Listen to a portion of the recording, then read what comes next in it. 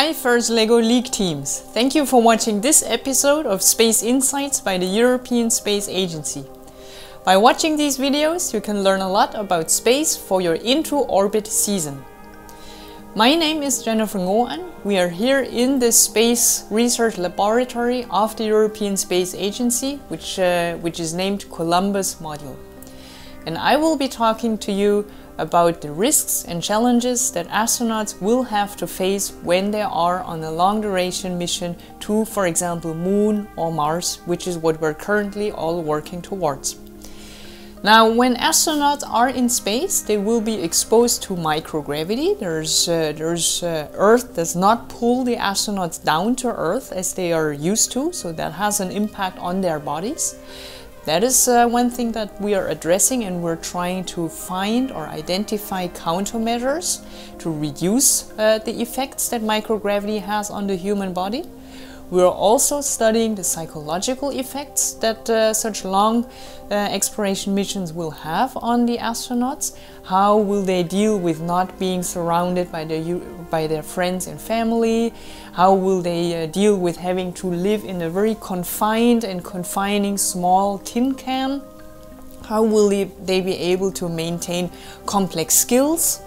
So these are the things that we're studying in so-called isolation and confinement studies. We do that all over the world without having to go into space. We can do so in ground-based analogs, like for example on Arctic research stations, where the crew members are also isolated and confined for a very long time.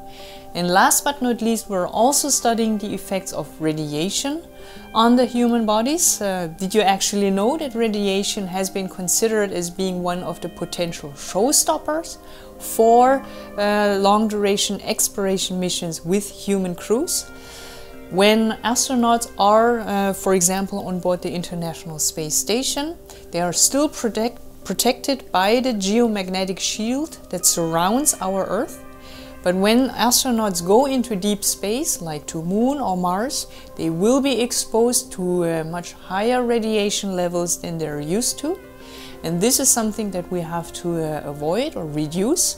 This is why we're doing research to identify good shielding materials to see what radiation does with the human body, with the organs, with the cells. And this is one big part of our research program. And to all First LEGO League teams that are watching, we hope that you have learned something new today. Going into space is challenging, it is full of risks, but this is what we're trying to avoid or reduce with our daily work.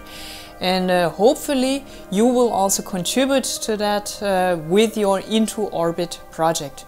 Thank you for watching, and good luck!